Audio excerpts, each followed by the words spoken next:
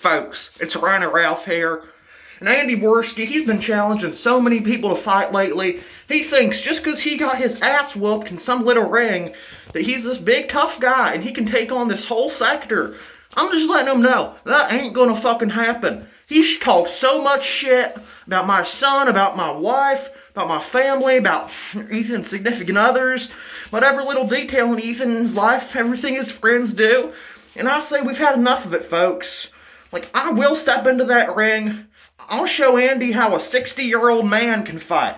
He couldn't win to some little fucking boy from the Philippines. I show him a real man, motherfucker. This Andy Warski, he's a fucking pussy. You don't know what's coming. Like, I ain't gonna fucking pull no punches. I'll play dirty. We're Ralph males here. We're not gonna let some faggot fucking child killer get one over on us. We'll stab him. I'll have a vest on. Fuck. I might even have my gun on me.